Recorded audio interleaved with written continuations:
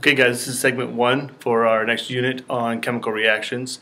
We'll be heading into chapter 11. This chapter, or this unit, basically takes us through the different reaction types, what kind of reactions we have, how we balance those chemical reactions, and it sets us up for talking about the mathematics behind chemical reactions and how as chemists we can actually predict and determine how much of our products we're going to be producing in our chemical labs.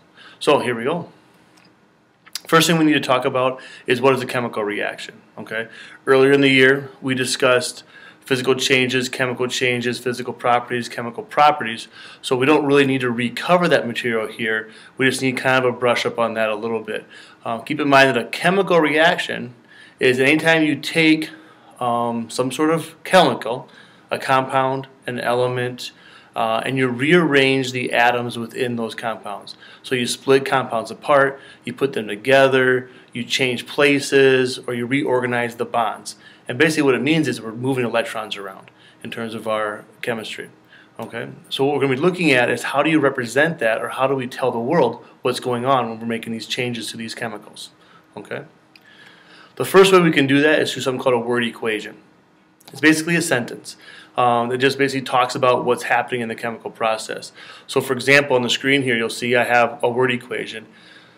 And I'm just saying that hydrogen peroxide, and yes, this is the same hydrogen peroxide that you would find in your cabinets in your bathrooms. What you guys get it at is 3% in your bathrooms. So what that means is 3% of it's hydrogen peroxide, and then the other 97% is just water. So when you buy hydrogen peroxide from a Walgreens or a pharmacy, you're really buying 3% of the active material, and the other 97% is water or a diluent in there.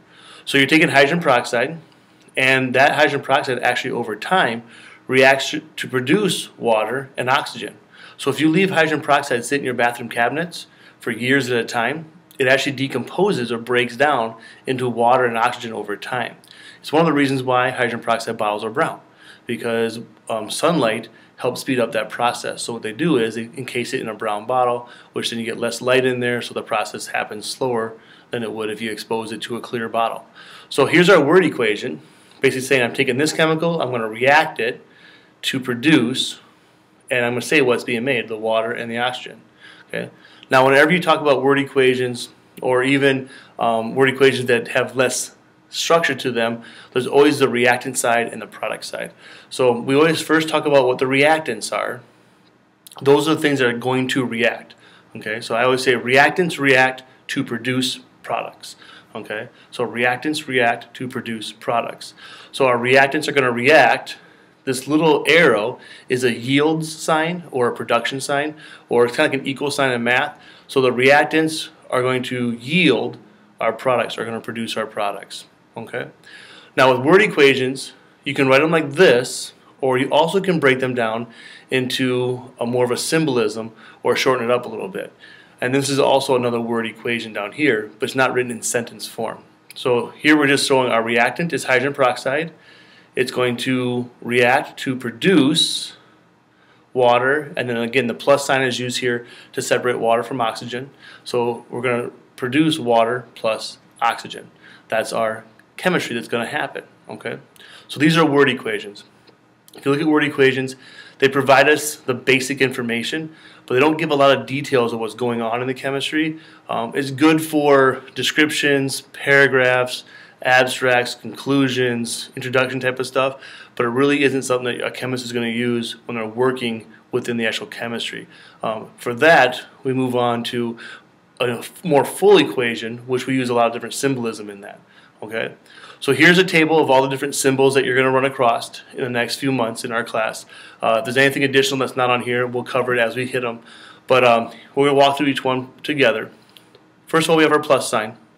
Plus sign is used anywhere in an equation, very much like you'd use it in a math class, where you'd use it to separate two different reactants or two different products from each other. So it's kind of like in math where you say 3 plus 4 equals. So if we have the plus sign, we say like 3 plus 4 equals 2 plus 5. Very much the same in chemistry. We use the same thing. We could say CH4 plus O2 makes CO2 plus H2O. So it's used to separate two different chemicals on the reactant side or the product side. Okay. The arrow is our yield symbol. It tells us, it separates our reactant side from our product side. So very much like an equal sign, these two chemicals react to produce or yield these things. So here's our divider. Sometimes you'll see me actually draw lines between these to say here's our reactant side, here's our product side, and we'll deal with them separately. We will run across later in the year where we have a double-headed arrow. Now that double-headed arrow basically says that the reaction can reverse on itself. So these can make this, but if this is reversible, this could actually reverse and turn around, and this stuff could turn back and make this again. So when you have a reversible reaction, we get these double-headed arrows. Now also on our equations, we can put in some symbolism for states of matter. These are written as subscripts in our equations. So if you had a solid, you'd use a little S in parentheses, a liquid, an L, G is gas, and AQ stands for aqueous. Now aqueous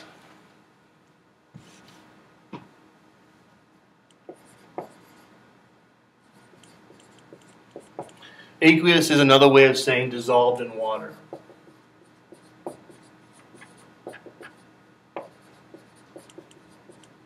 Okay, so things that are aqueous means that they started off as either a liquid or a solid, and then you pour them into water and dilute them and dissolve them into water. So the term aqueous is dissolved into water, okay, or dissolved in water. All right. Now on this equation, if this happened to be, this is methane, so this is methane gas, we have a little G there. Oxygen is also a gas, so we have a little G there. Well, carbon dioxide gets produced as a gas also, and water can get produced maybe, let's say, as a liquid instead. So you see that we use those symbols to identify the states of matter within our equation. We also use a Greek letter delta. It looks like a triangle. It's a way to symbolize heat or heat energy. This can be found on several places on a chemical reaction.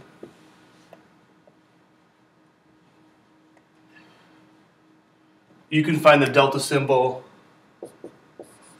written as a product, meaning that you're producing heat. You could find it written as a reactant, meaning it takes energy in or absorbs heat energy, and you can actually find it written above the arrow. And when you put it above the arrow, it stands for a catalyst. Okay? We haven't talked much about catalysts in here yet. A catalyst is very much like an enzyme you guys talked about last year in biology, where a catalyst, much like an enzyme, speeds up a reaction or helps a reaction proceed. Okay? So anytime a reaction helps initiate the reaction, or it speeds up a reaction, those are things that a catalyst does. Now a catalyst isn't needed in the reaction, and the reason why we put it above the arrow is it's not a reactant, it's not a product. So this heat energy is there before and after. You can also put other things up here that act as catalysts, and that's actually our last one if we go back to our chart. So if you look down here, anytime you write something above the arrow, that acts as a catalyst. Okay. Now, for example, in this example, I use Ki. So Ki, or potassium iodide. Potassium iodide is a pretty common catalyst that's used in chemistry. If you do a reaction with potassium iodide, the potassium iodide is usually there before the reaction, and it's there again after the reaction. Now, it doesn't mean it's not used and broke apart and intertwined during the reaction, but because you find it in both spots as a reactant and a product, it really acts as a catalyst there. So we put it above the arrow because it doesn't get made or it doesn't get consumed. It stays there the whole time. So we also would see things like Ki or other things above a reaction as a catalyst there. Okay, so those are our different symbolisms that we can use in a chemical reaction. Now, when we're looking at our reactions, most reactions start off as a skeleton equation.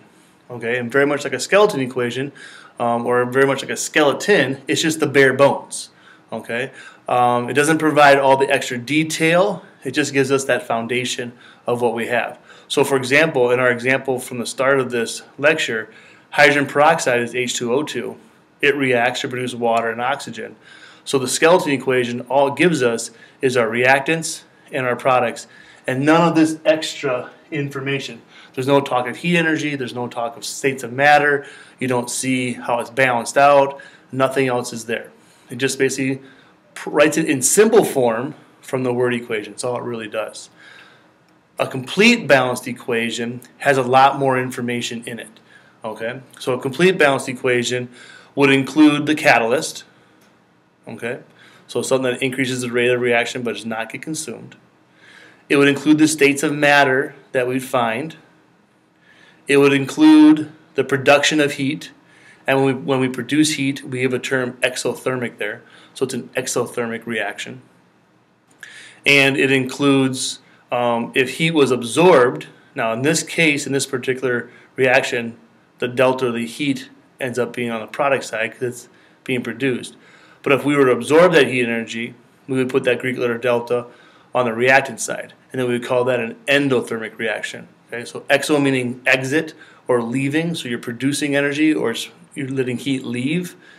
Endo, or going into, means that you're pulling heat energy in. So we get the terms exothermic reaction versus endothermic reactions as we talk about our different reaction types. So complete balanced equations give us a lot more information. You'll also notice that now we have these numbers out front, in front of our compounds. And what those numbers are doing, what they're doing is they're balancing the equation, because the law of conservation of mass tells us that we can't create or destroy mass in chemistry. So if I want to make 2 oxygens plus another one over here, I better have that many oxygens on this side to be used up. Okay, so in our next video segment, we'll go through the process of how do you determine what these numbers are, and how do you actually go through the process of balancing a chemical equation. Okay guys, that's it for today. Thank you.